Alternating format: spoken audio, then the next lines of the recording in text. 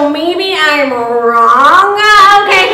But is Phyllis supposed to be acting like a big old dummy while the rest of us are flanking left? Huh? Oh, she's not? Oh, okay, Phyllis, did you hear that? Huh?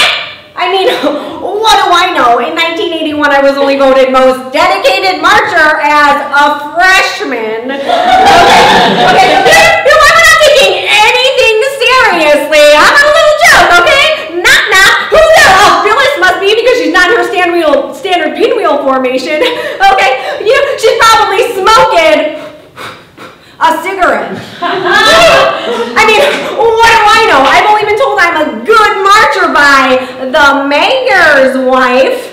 Okay,